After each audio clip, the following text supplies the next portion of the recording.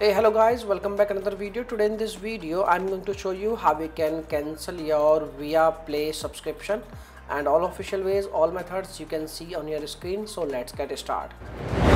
Method 1. Cancel Viaplay subscription via online. First of all, open a web browser on your device and head to the official website of Viaplay. Log into your respective account on which you want to cancel the subscription. Now, on the screen, select the My Account menu. Click on the Manage Subscription option from this menu.